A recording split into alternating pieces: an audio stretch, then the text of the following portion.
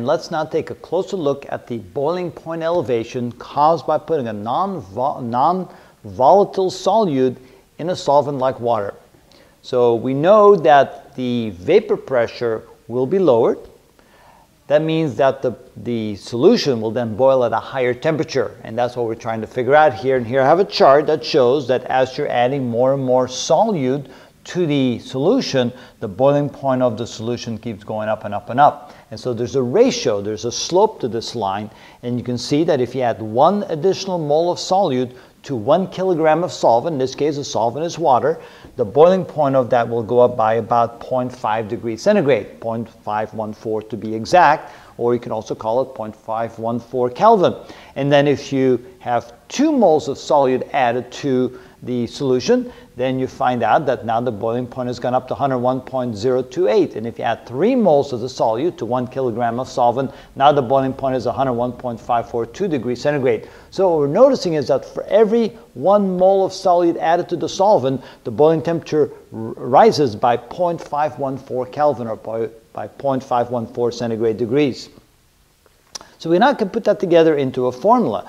So if we recognize the constant K sub B, which means the constant that indicates the increase in the boiling temperature by 0.514 Kelvin for every 1 kilogram of solvent and per mole of solute added. And so the equation then becomes the increase in the boiling temperature is equal to that constant times the ratio of the number of moles of solute added to number of kilograms of solvent added.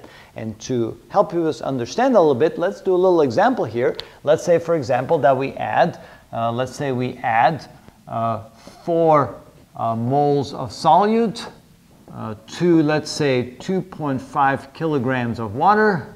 What would now be the difference in the boiling temperature? How high would the boiling temperature be? Well, the difference, the change in the boiling temperature will be equal to the constant, which is always going to be 0.514 kilograms times Kelvin per mole, multiplied times the ratio of the number of moles of solute, which in this case is 4 moles, divided by the number of kilograms of solvent, which is 2.5 kilograms of H2O, which is the solvent. And so notice that the kilograms cancel out, the moles cancel out, we're left with Kelvin, and so delta T, the delta temperature is equal to, and where's my calculator here?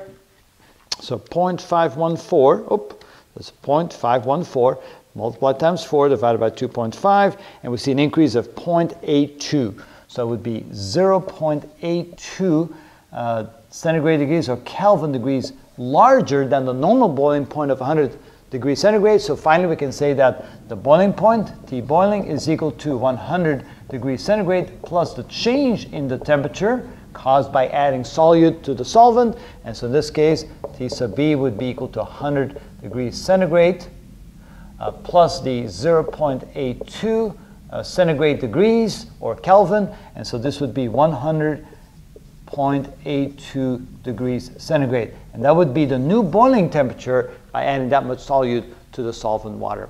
And so that gives you kind of a feel for how we can calculate the increase in the boiling temperature. It's fairly simple, and remember, the moles of solute divided by the number of kilograms of solvent, that is a unit of molality, right? The number of moles per kilogram of solvent. So that's the molality of the solution, and that's how we figure that out.